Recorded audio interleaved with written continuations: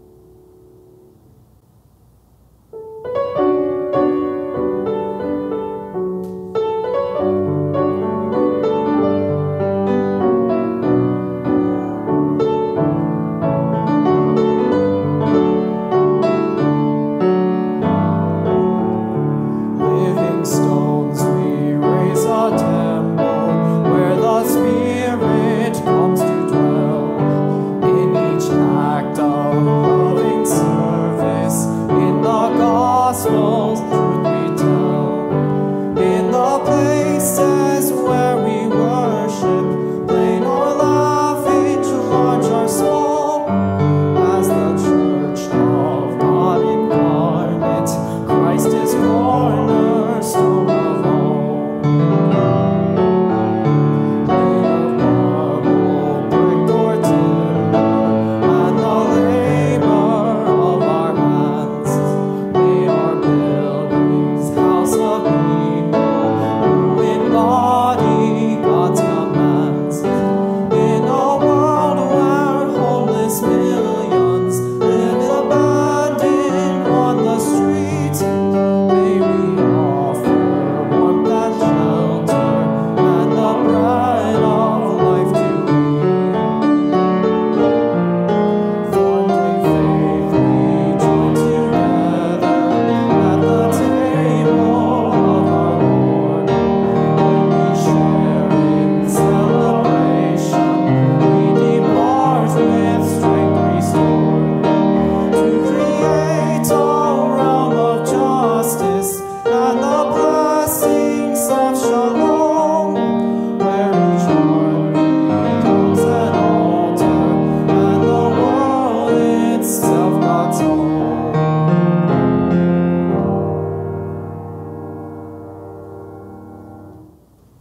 God who gathers us in myriad ways. We didn't expect to be online only again. COVID has hit us, and we are grieved for those who are sick and saddened that we cannot be together. After the week just passed, we need the fellowship of our church. And yet, part of the very best, most beautiful gospel good news of Jesus Christ is that you meet us wherever we are and hold us together, even when we are physically apart. Send your Holy Spirit everywhere people worship you. May she liberate us to be living stones that raise a temple in which your love for the whole wide world is proclaimed with reckless abandon. We make this prayer in the name of Jesus the Christ, the cornerstone of our faith. Amen.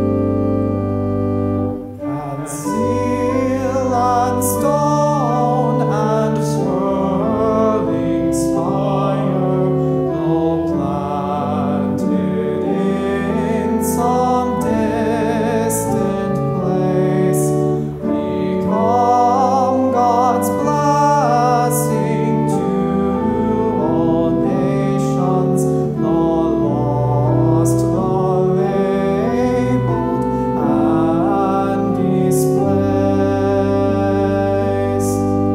And they who never see its form find solace in such sacred space, and ministries of living water flow far beyond its resting place. God's temple comes alive in us, in every nation, tribe, and home. It lives and breathes in every soul that seeks the peace of God. Shalom.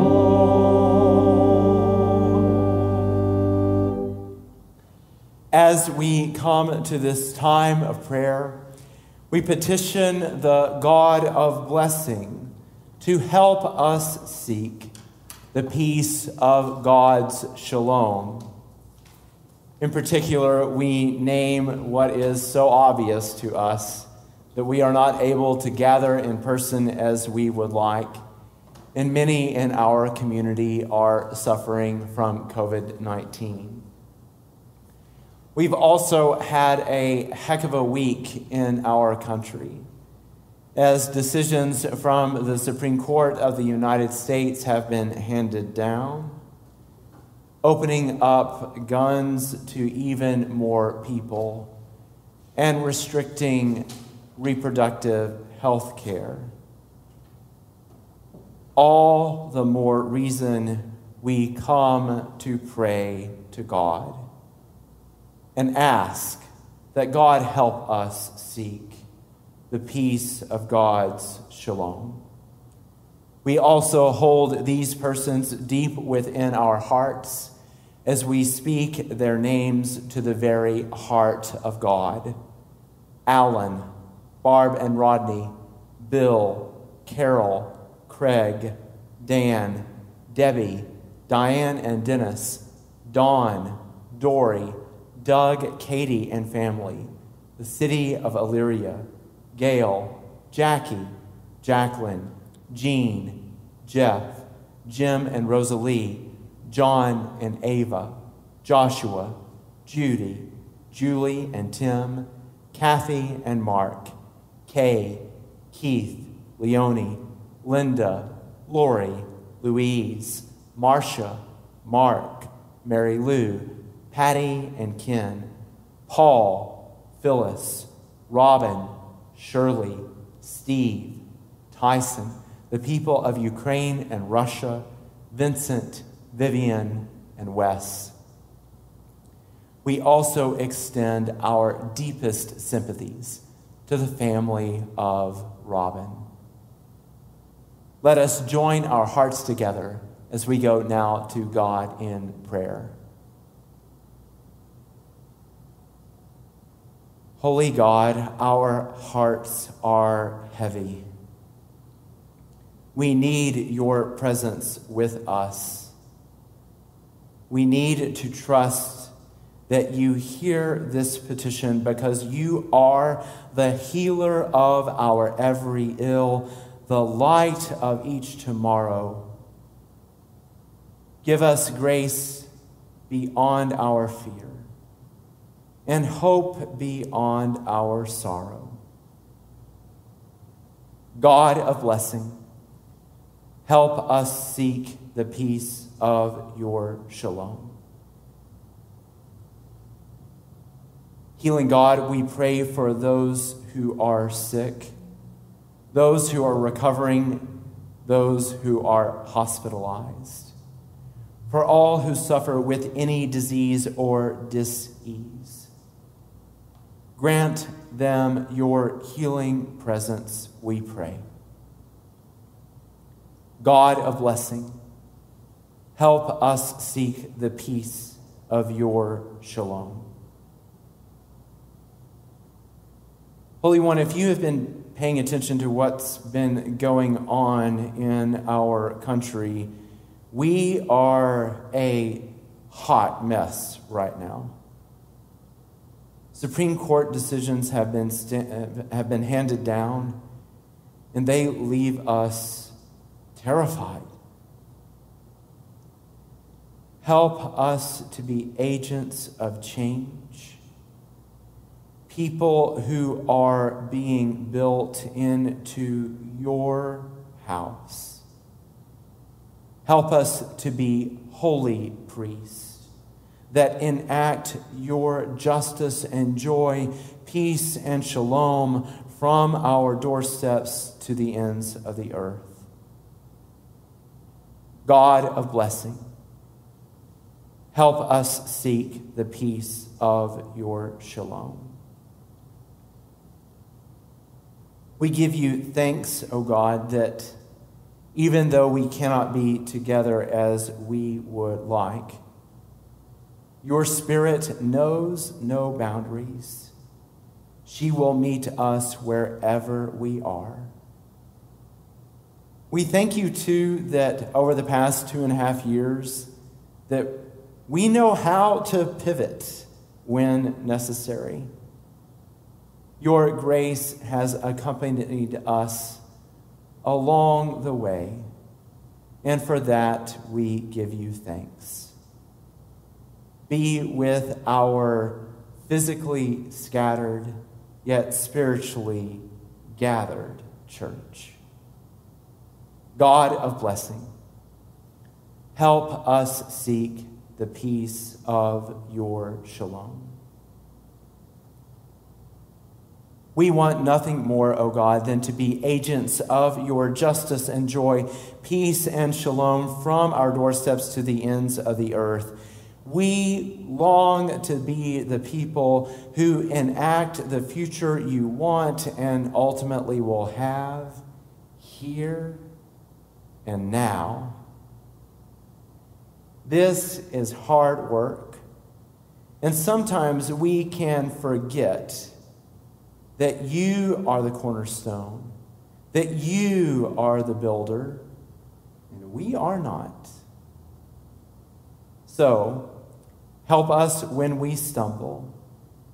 Let us fall upon your grace and raise us to walk in newness. Finally, grant us your Spirit, and may she give us the breath to sing our prayer to you.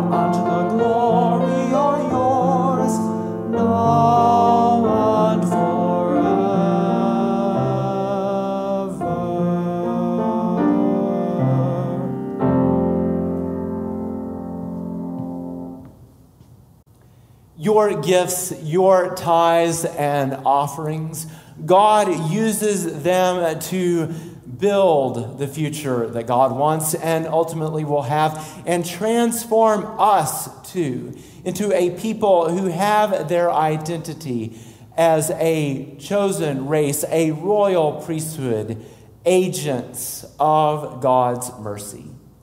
Gifts that have arrived throughout this week are represented here.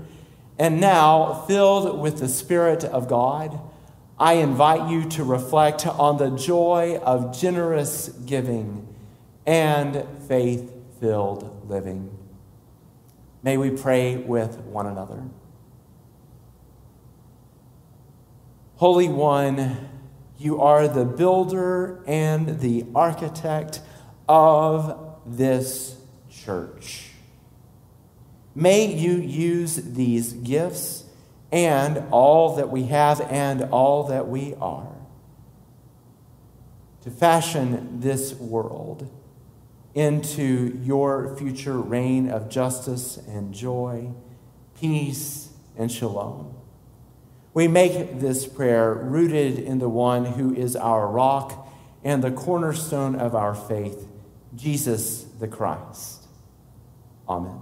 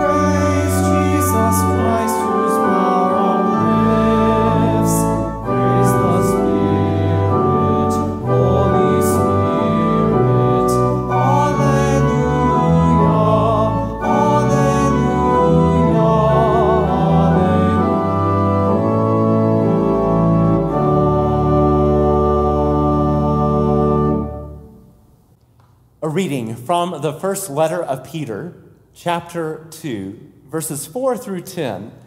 Listen for the word of God stirring within and beyond these words of Scripture.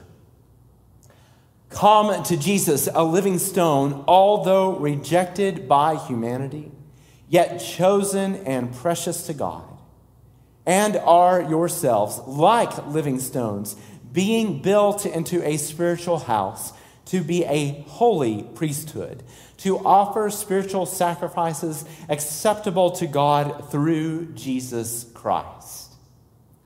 Thus, Scripture contains the following. See, I am laying in Zion a stone, a cornerstone, chosen, precious, and whoever believes in that stone will not be put to shame. To you all who believe, then, a precious honor.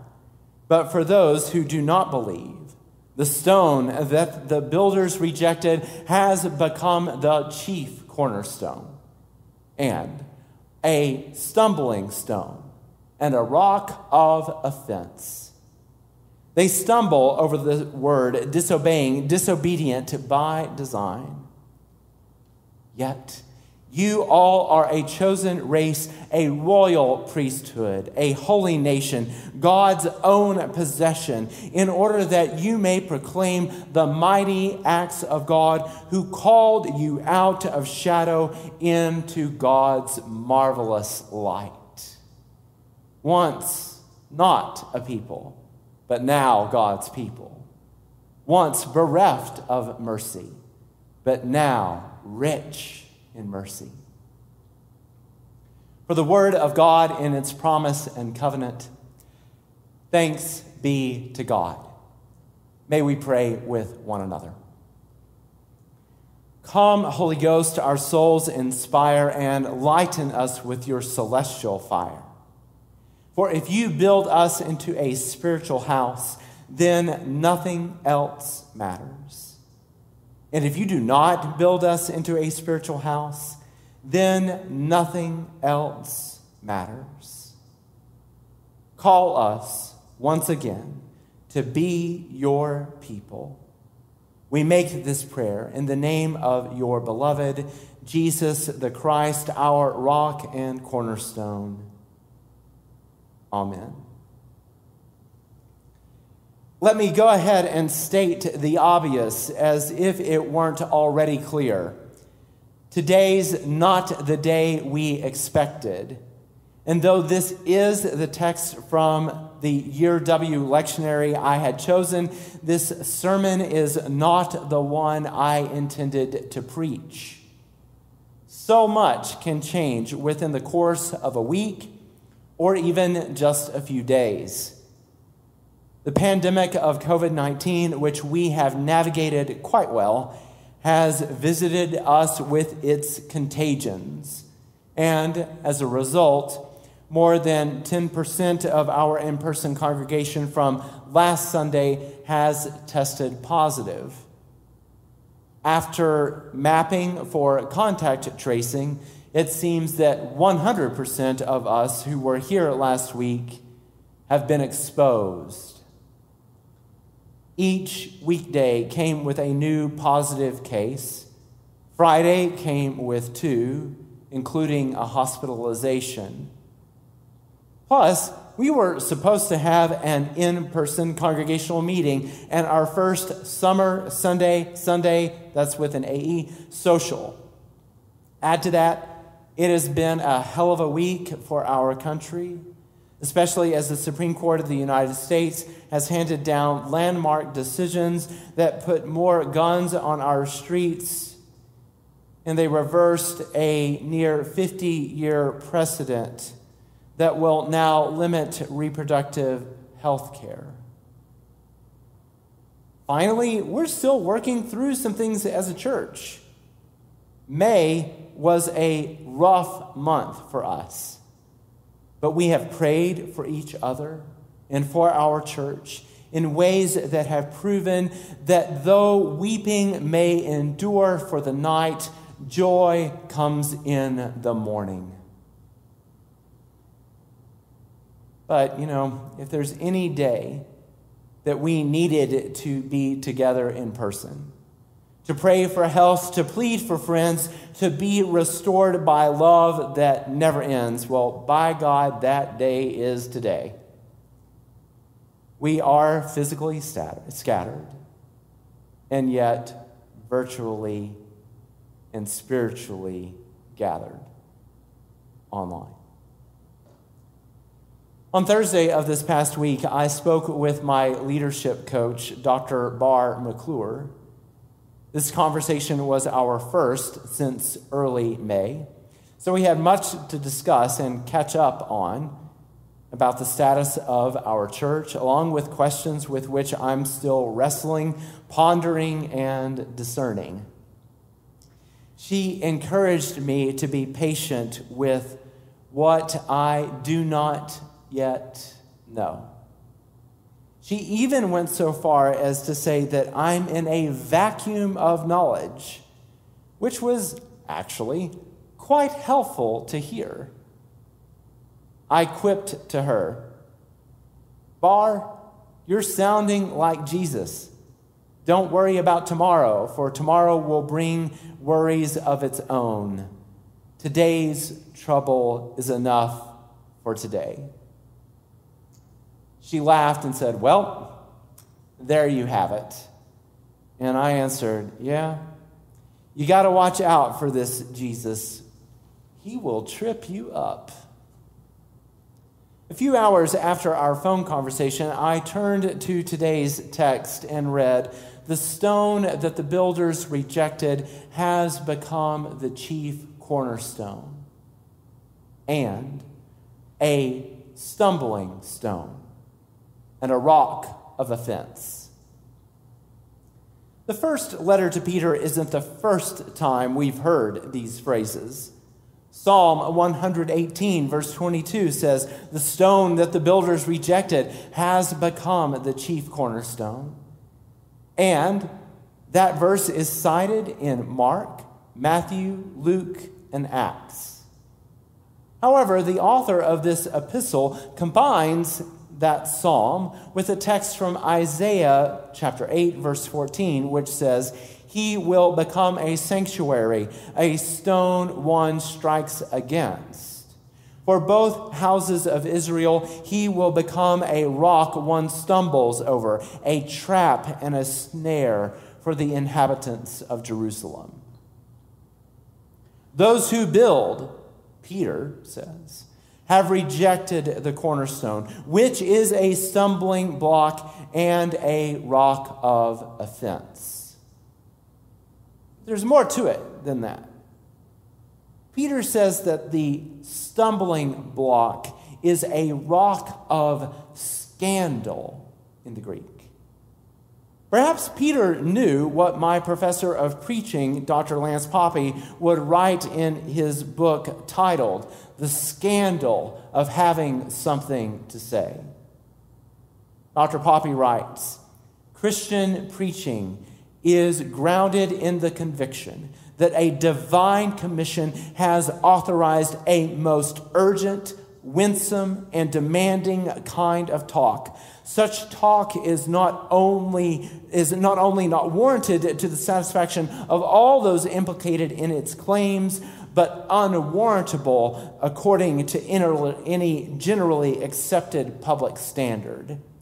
It is, therefore, scandalous talk. It boldly gives offense."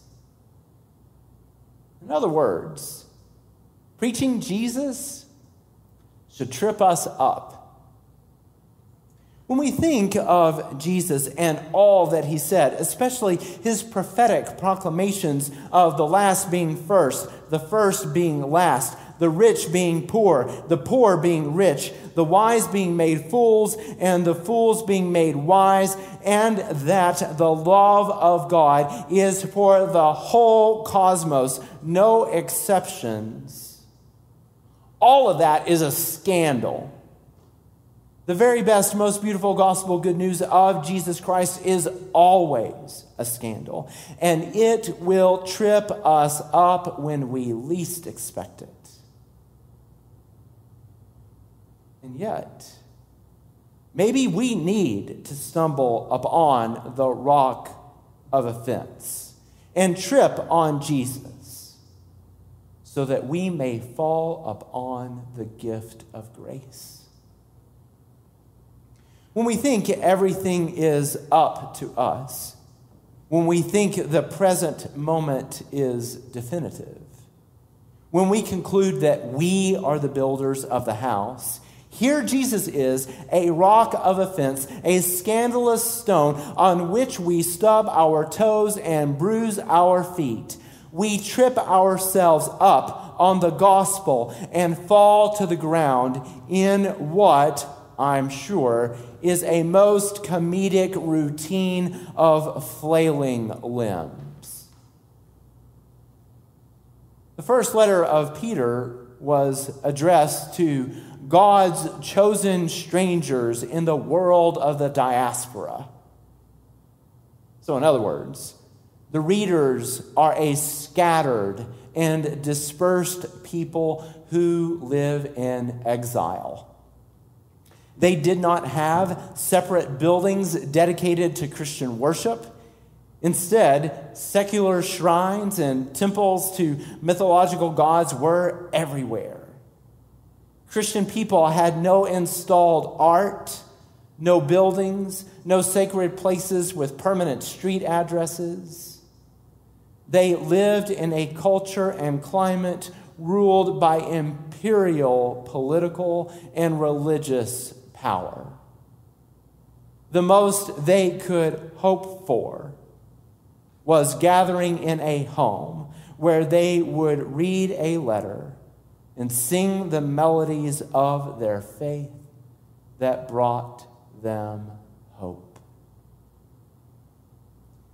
Peter's first letter was written to encourage readers to embrace their identity as Christ followers in the midst of a most hostile context.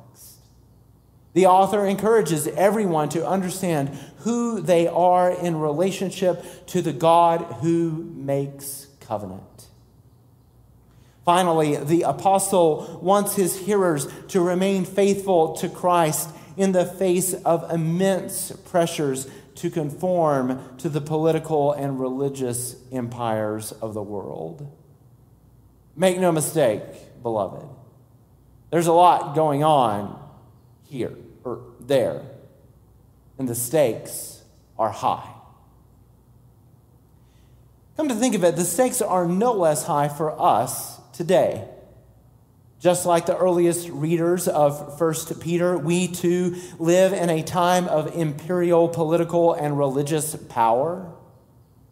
Just this week, the Supreme Court of the United States struck down New York's concealed carry gun law. For context, we should remember that just 6 weeks ago, there was a mass shooting in Buffalo, New York, that killed 10 people. Though I cannot speak for you, I do not want to live in a world where people are packing heat. Firearms for sport and hunting are just fine, but more guns in the hands of more people make us less safe. There is no question about it. And then on Friday, a majority of the Supreme Court justices struck down Roe versus Wade, overturning 50 years of judicial precedent and what some justices testified under oath was settled law. Is abortion a complex and complicated issue? Absolutely. All the more reason, then, that reproductive health decisions should be between a person and their medical provider. As the honorable senator from Georgia, the Reverend Raphael Warnock said, as a pro-choice pastor, I've always believed that a patient's room is way too small for a client, her doctor, and the United States government. One Supreme Court justice argued that the court should reconsider its past rulings, codifying rights to contraception, access, same-sex relationships, and same-sex marriage. Although it is notable that this Supreme Court justice did not mention the case Loving versus Virginia, a unanimous decision which struck down laws that made interracial marriage illegal. And yes, as you may have guessed, that very Supreme Court justice is himself in an interracial marriage. How convenient. These are the events of just this past week, which is to say nothing of the pandemic we're still navigating, the hearings about the riot of domestic terrorism enacted upon the Capitol of the United States on January 6th, open carry and teacher carry in Ohio, the opioid epidemic, inflation, and economic uncertainty. With each passing day, I feel that we are living, as Peter said, as strangers in the world of the diaspora, a most grand and awful time. On this day, when we cannot physically gather as we would like, perhaps we need to hear once again the very best, most beautiful gospel good news of Jesus Christ. We are ourselves like living stones being built into a spiritual house. We are a chosen race, a royal priesthood, a holy nation that has no official flag or language. We are God's own possession in order that we may proclaim the mighty acts of God who called us out of shadow into God's marvelous light. Once we were not a people, but now we are God's people. Once we were bereft of mercy, but now we are rich in mercy. Such a proclamation, however, is likely to give offense. We will be scandalized at this stone. It can and will trip us up. But to trip up on the gospel means that we fall upon grace and are raised by God to be built into what we are not yet, a spiritual house, a holy priesthood. At the beginning of today's reading, Peter makes an invitation, sort of. Y'all come to Jesus, a living stone, he says. And that's true, in part. However, the imperative command of y'all come to Jesus is not our decision alone, but a persuasive lure from the divine. Yes, I do trust that there is a decision on the part of the community, but Jesus, he has an agenda. He has in mind the future God wants and ultimately will have. We, too, are like living stones, Peter says, and we are being built. Peter does not say that we build. We are not the actors here.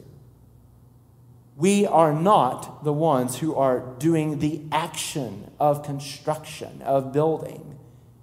In fact, we even have a caution from Peter. He recalls the stone that the builders rejected has become the chief cornerstone. Nowhere in this text are we to be builders. Instead, we are being built. Perhaps the rejection of which the psalmist and now Peter speaks is that people have assumed the role of God and rejected an understanding of their identity as living stones. To reject the chief cornerstone is to make a conscious decision that we not God, are the builders. The constant temptation is for us to act in place of God as builders to construct something we can see rather than be patient for God to fashion us into something that transcends sight itself. We are living stones. We are not the architects or the contractors. God is building us into what we are not yet, a spiritual house, not a physical one, a holy priesthood. If this action doesn't trip us up, then, nothing will. God is stacking, layering, positioning, building us, living stone upon Jesus Christ, the chief cornerstone, to be a holy people, a chosen race, a royal priesthood to offer spiritual sacrifices. This work of enacting God's reign of justice and joy, peace and shalom from our doorsteps to the ends of the earth, that is ours to do. We, the people who have tripped on the gospel, are now called to trip up the whole wide world with the very best, most beautiful gospel good news of Jesus Christ as we enact God's mighty deeds of power. If we do this gospel work just to offend people, if we purposely set stones in front of people so that they may trip, well, we may need to think again. However, if our worship, work, and witness, if the act of us being built into what God would have us be causes others to trip, then we will be the people who remember, too, that we tripped on the gospel and have fallen upon the grace of God. We will do nothing less than be agents of God's grace without exception. This, too, beloved, is an example of a mighty act of God's power. We will remember that once we were not a people, but now we are God's people. Once we were bereft of mercy, but now we are cashing in, for we are rich in mercy. May such words be said of us this day and forevermore. Thanks be to God. Amen.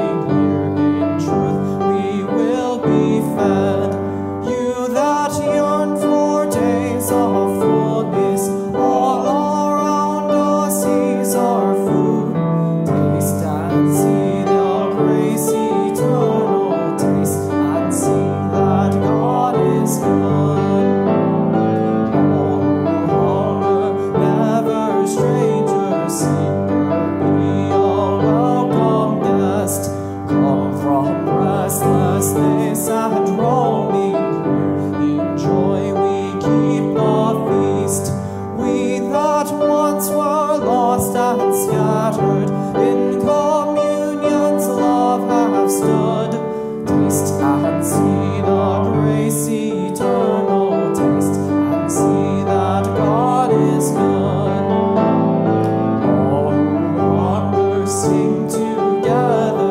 Jesus Christ is living bread. Come from loneliness and longing. In peace we have been led. Blessed are those who from this table live their days in gratitude. Taste and see the grace eternal. Taste and see that God is good. Come to this table, beloved, from wherever you are. It is okay if you happen to trip on your way. You will fall upon the grace of God. And even if you come to this table with a limp, you will be welcomed and wanted here by Jesus the Christ, the one who is our rock and cornerstone. Here we will taste the scandal of the very best, most beautiful gospel good news of Jesus Christ. Let us join our elder in prayer. Loving God, we gather at this table, the one divine table, joyfully and with profound gratitude for all the gifts you have given to us, especially that of your Son. Bless these elements, and in the weeks ahead, may we kneel in faith, stand with courage, wait in hope, and walk with you. Amen. On the night Jesus met with his disciples in an upper room, first washed his hands, and then looking up on the table, he found gifts of both grain and grape. And taking the bread, he blessed it, and he broke it. And he said, "This is my body given for you. Take, eat, all of you, and do this in remembrance of me." In the same way, after supper, he took the cup, and after giving thanks for it, said, "This is the cup of the new covenant poured out in my blood. Drink of it, all of you, and do this in remembrance of me." For as long as we eat this bread and drink this cup, we feast upon the grace eternal. We taste and see that God is good. So, let all who hunger gather gladly. You are welcome and wanted here. Everything is ready.